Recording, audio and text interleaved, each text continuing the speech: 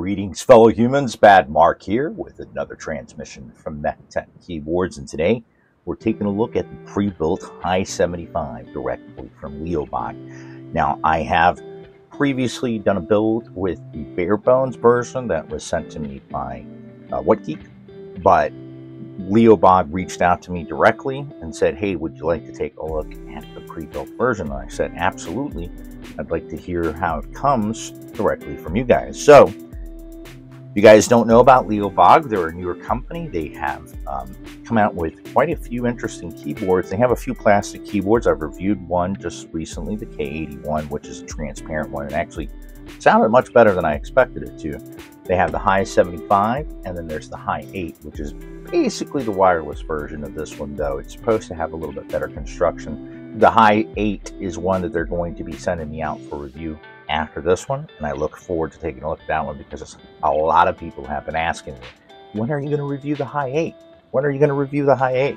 It's like, I've got a long list, but I'll get to it once Leobog sends it to me. Apparently, it's quite hot right now, and they didn't have enough stock to allow for a review unit, but they said they should be restocking here shortly.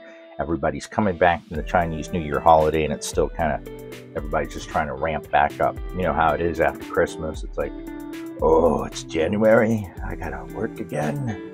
Oh, it's just like, it can take a few days to get everything back in order. But without further ado, let's go ahead and open up and take a look at this Hi75. All right, before taking a look at the keyboard, let's see what we have in the box. We have a nice user manual. It does seem to come in both English and Chinese. And this company, S-O-A, I want to say Suoi, I can't pronounce it properly. They're the parent company of both Leobog and Alla. Both of these have been coming out with some amazing keyboards that sound just ready to go out of the box, feel amazing, and they're just well built. I'm using currently the Alla F87 as my daily driver today. I switch them out very often. I have been using the Gem 80, and despite the Gem 80 being much better right now, they're still trying to figure out an issue with QMK. They've got a debounce issue, so there is sometimes some keys missing, sometimes double key presses, but I'm pretty sure it's a debounce rate. I'm hoping for them to allow me access to their current QMK source, because I'm pretty sure that I could fix it just with a few changes and building the firmware, then testing it. But anyway, we have a nice manual here. We also have a section for warranty. So I have not heard of any issues with any Leobogs as of yet, but they do have a warranty card. So this is very important that companies provide this, and you can contact them through their website, through their Discord, several other different ways. And I haven't heard of any complaints at all, but they are easily accessible. So if you do have an issue, you can reach out to them, but I definitely fill out this warranty card. Then we have a nice little handy-dandy user guide. Congratulations on becoming an honorable Leobog Hi75 user. Hey, I'm honorable. That's pretty cool. The rest of it, I mean, yeah, we have wired, USB, and then the rest of this is in Chinese, but I'm guessing that might be modes. Q is Android, W is Windows, E is Mac, and R is iOS. So it's actually got 4 different operating modes, which is pretty cool. Setting the keyboard aside for a second, let's see what else we've got in here. We've got a Leobog badge. We have the stickers that go where the lights go, and then we have a Type-C label. And these are kind of like the magnetic. They're a little bit thicker than normal paper, but they're shiny magnetic. So if you want to add the branding to it, you can, but you don't have to worry about taking off the branding in case you don't want it, which I think is a pretty good feature, because I mean, some people just like the clean look. I mean, obviously they know what it is, and if somebody asks them, what keyboard is that? It's not like they're going to be like, oh, I forget. I mean, it is on the bottom of the keyboard. Let's see what we have in the accessory box. We have a nice switch and keycap puller. that is branded with Leobog, and I actually like these with the finger in the middle so that you can get a bit of leverage when you're pulling. So these are some of my more preferred switch and keycap pullers. We have a couple of extra switches, which is always nice. I really appreciate it when manufacturers include extra switches, because who knows what could happen. So this is a dust proof. It is a Leobog. It's a linear. It probably has about a 3.8 millimeter travel, maybe 3.6. No ping whatsoever. It's I'd say probably around a 45 gram weight spring. We'll get some more information on it when we get to the technical section. And then we have a nicely nylon braided USB-C to USB-A cable with the coil. The coil, it's just retro, it's old school. It reminds me of all the ways computers used to be. And I mean, don't get me wrong, I don't want to go back to 4.77 megahertz. But that's when I started on computers in the 80s. Anywhere from VIC 20s to Commodore 64s and 128s. I had a PS2, I had a PC Junior, I had a 5150. I had quite a few. I was lucky. My stepdad had a couple of businesses, and anytime a computer was like, "Oh, we'll buy a new one," he'd just be like, "Here you go. You got a new computer." And I did. I had a room. I had a room just for computers when I was a kid. So a lot of my friends would come over and they'd be like, "Oh, wow!" So I got to get into the computer world quite early, and I do appreciate that. Now, we do have a dust-proof cover, but unfortunately this one seems to have taken damage, but I think it would still work. Though I still have a couple other ones. This one isn't like specifically for this one. It's just going to be a 75%, so other ones should work. But I don't know how this happened, because, I mean, the rest of it is fine. So, odd. And here we are with the Leobog Hi75 Prebuilt. It's got, I do believe that this is a clone of Illusory or Illusion. I'm not sure. I can't keep up with the number of keycap sets. Every day I'm like, what's that keycap set? And sometimes it's new, sometimes it's been around for a while. There's just so many of them. This one, I gotta say, I like the profile. Could be an MDA. It is sculpted. I'll have to look that up. But it has the big legends, and I love the big legends. For myself, that's just, it's top notch. It's, I mean, I don't know, I guess just because I kind of feel when the legends are tiny up there and they're leaving all this white space, it's kind of like, we're scared, we're going to hide up in the corner. Why not just take up the whole, I mean, unless you're using sub-legends, why shouldn't the legend take up the entire key? I don't know. I think it should, but that's just me. So let's go ahead and take a look at what we have under the stabilizers.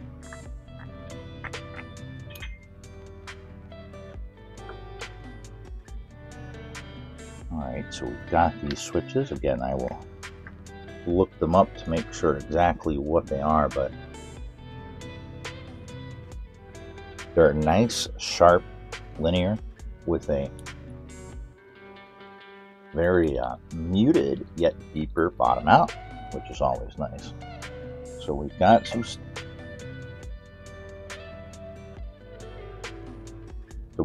stabilizers here that are maybe a little bit overlubed, but they are well attached to the plate.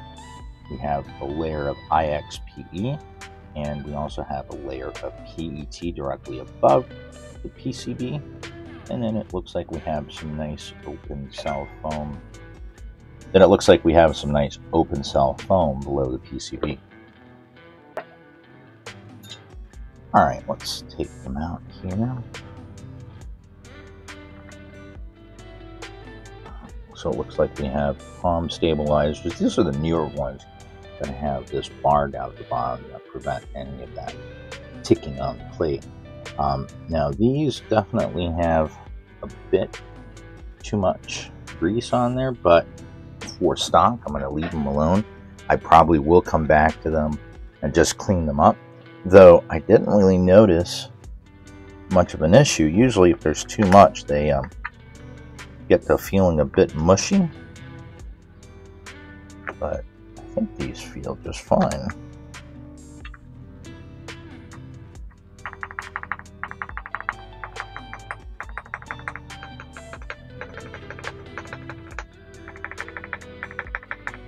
They feel and sound just fine. Let's see what we have under here. Alright, there we see that's how the top case is attached. I still have to disassemble one of these. I haven't yet. I just haven't had the chance. And we have an OC Pass sticker. Very nice. Looks like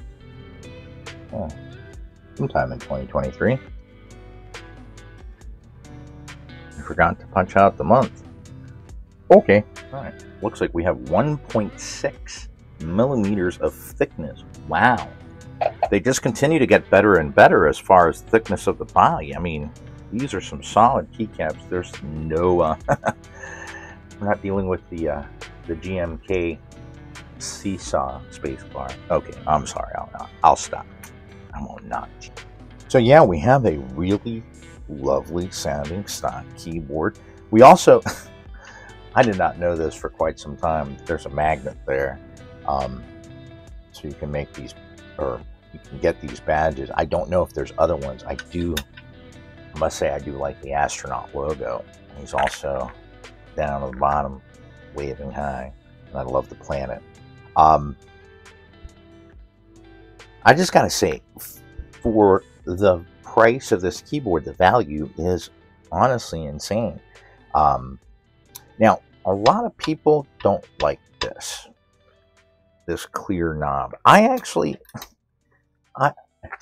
The fact that it presses and it turns is enough for me, and light comes out through it. Actually, let me confirm before I actually say something that's not true.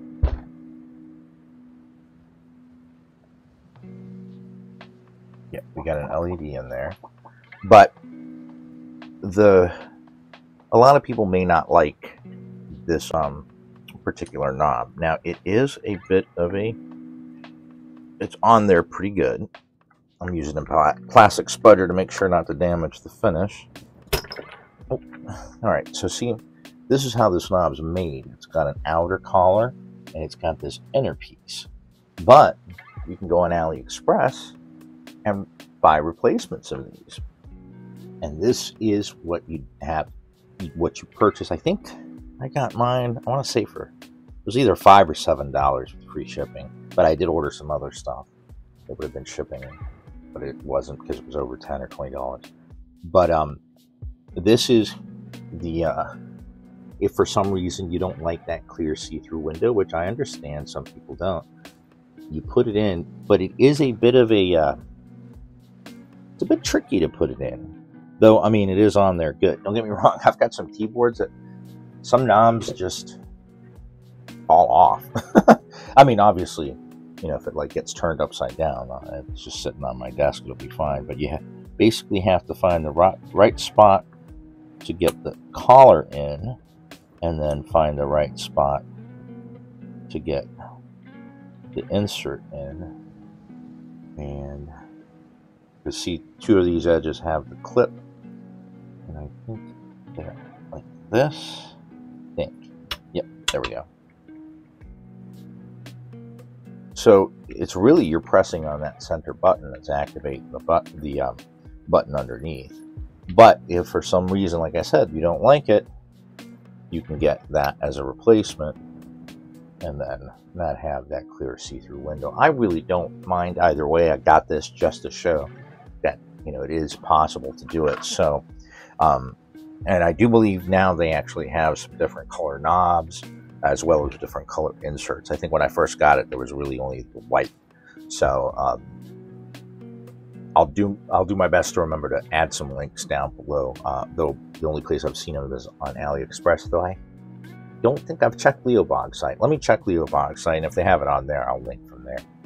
But this keyboard, I mean, we've got 1.6 millimeter double shot keycaps, and they feel like PBT to me, but I will confirm in my technical section. And if you guys notice, I do technical section for pre-built keyboards, but I don't do them for kits.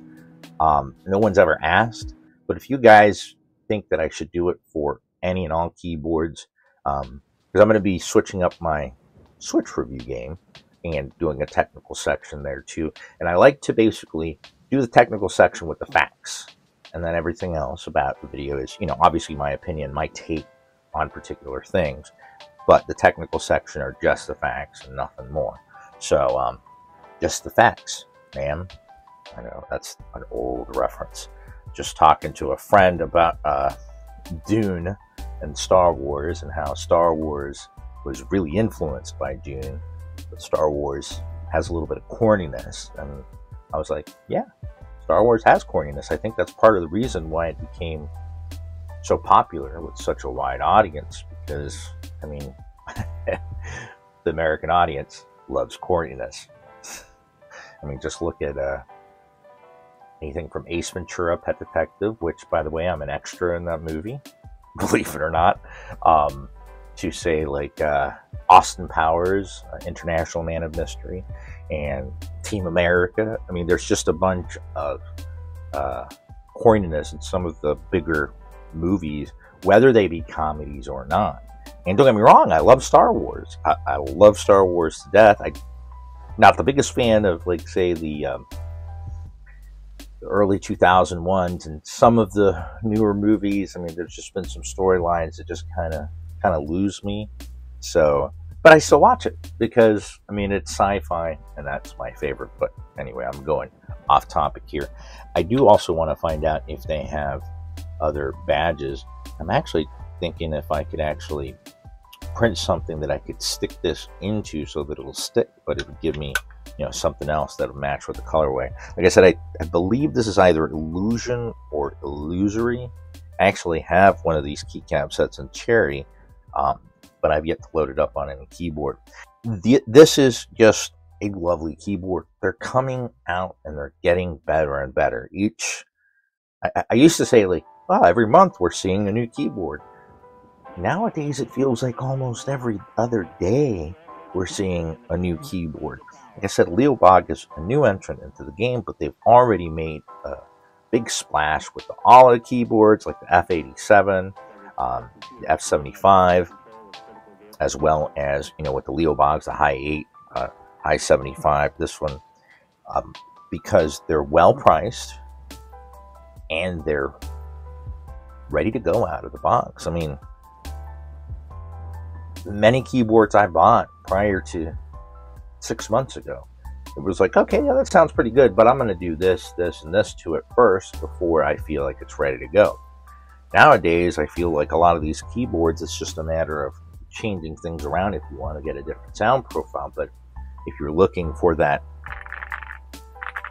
creamy, marbly, thocky, a lot of these keyboards are coming with that out of the gate, right out of the box, ready to go. And I mean, don't get me wrong, I'm still going to mod keyboards, but for those that don't have the time, you know, are afraid of breaking anything, or any number of reasons why, and they want a keyboard that sounds like this, they no longer have to put in all the effort. They can just go out and buy it, and it's not like it's going to cost them, you know, an arm and a leg.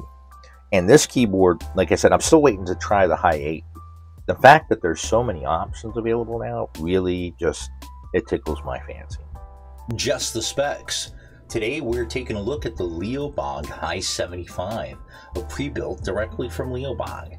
This is a 75% wired keyboard with a 2-mode function knob. It does have IXPE and PET layers above the PCB, as well as foam between the plate and PCB and below the PCB. It also has a replaceable center for the knob. It includes a gasket-mounted PC plate and a hot swap south-facing 3 and 5 pin PCB. It also includes a magnetic badge near the Escape and F1 key. It comes preloaded with MDA double shot, what I believe are PBT, white and purple keycaps, though there are a couple of key choices, as well as switch choices of either building block tactiles or Nimbus linear switches, both from Leobog. The chin of this keyboard sits at 21.5 millimeters off the typing surface, while the back sits at 35.5 millimeters, providing for a typing angle of 8 degrees. The keyboard comes weighing in at 1,504 grams, and MSRPs for $99 fully loaded from Leobog website. So they don't say if these are PBT, but I'm almost positive they are from the feel of them and the fact that they don't feel like ABS keycaps to me. But I'm going to ask. I'm going to reach out to the marketing associate that I was dealing with and see if he can answer that, and I'll update the description down below. But what we get for $99, full set of switches, full set of 1.6 millimeter keycaps, a dual mode knob. Basically, you can press and hold it for a few seconds and it will change to controlling the lights. All right, now it's on volume. Press and hold for, I think it's like 3 seconds. I wish there was an indicator to let you know. Actually, there is, but I covered it up. If the light is always on, then it's in gaming mode or it's in regular mode for volume, and if it's off, it's in gaming mode.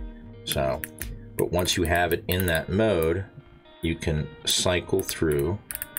Oh, for turning it, it's the brightness, but short presses will take you through the different light effects. So no more having to remember which key combination changes the key colors.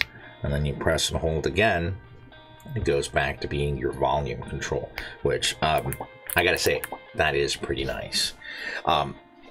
The stabilizers, though a little bit over lubricated, do not feel mushy at all. They're nice, and I mean, a space bar that sounds like that out of the box, come on. And all of this for only $99. It's just, it's getting crazy out there, folks. I mean, these keyboards are just, I mean, I don't think that we could have even imagined even a couple of years ago that the prices would go down to where they are and the quality would come up. It's just crazy. MDA is it's almost like a shorter cherry, but I kind of like it. It's a middle ground, in my opinion, between like a XDA or an XVX profile and a cherry profile, since they're a little bit shorter than cherry. Don't take long to get used to it all. Actually, XDA was probably the keycap set, or the keycap profile, that took me the longest to get used to. So the software is one of the better closed source software that's out there. I've seen it for a few different manufacturers. Obviously, it's the same for all. You have a function 1, a function 2 layer, as well as a tap layer, which basically just means tapping on a key will activate something different. You can program it to mouse controls, multimedia controls, practically everything. You can do per key RGB or user defined. You can do your macros. You can set sleep. It checks for firmware updates. There wasn't any for this one. It was already up to date. But it is pretty well rounded and fully functional. It's going to work for most people. Obviously, I have to program it in Windows, but then I can take it and plug it into my Linux box, and I basically just set the backlight for any of the highlight colors to purple and the rest to blue. Just a quick user defined, but just to show that the settings are stored on the keyboard. So, unfortunately, we're not going to get keyboard manufacturers to release. I mean, it would be a lot of effort for them to actually make, a separate executable for both Windows, Macintosh, and even Linux. I doubt. Even though Linux, I think, is one of the top operating systems, or at least has a good percentage of the market in China, if I'm not mistaken. With this Leobog, like I said before, this is an extremely good value. Most people are going to be happy with the way that it sounds out of the box, whether they get the Nimbus Linear or the tactile switches that they have. Leobog switches. I still yet to encounter one that I didn't like, which is kind of funny. I'm curious who the manufacturer is. I don't know if it's Leobog themselves, but definitely doing the switches right. They're not pingy. They just work. They have a good bottom out. They have a pleasant sound. So I'm going to go ahead and leave you guys with a stock sound test of this keyboard. As always, if you have any questions, any comments, any suggestions for mods, or anything that you want me to take a look at when I come back to this keyboard, because I will be disassembling it and maybe doing a foamless clicky build. Who knows? I'm getting crazy with it. So if you guys got any ideas for anything interesting that you'd like to see, please place them down in the comments below. I read each and every single one of them and do my best to answer any questions as quickly as possible. So for now, enjoy the sound test of the Leobog Hi75 with the Nimbus linear switches and the blue and purple MDA, what I believe is PBT, but they're double shot 1.6mm keycaps.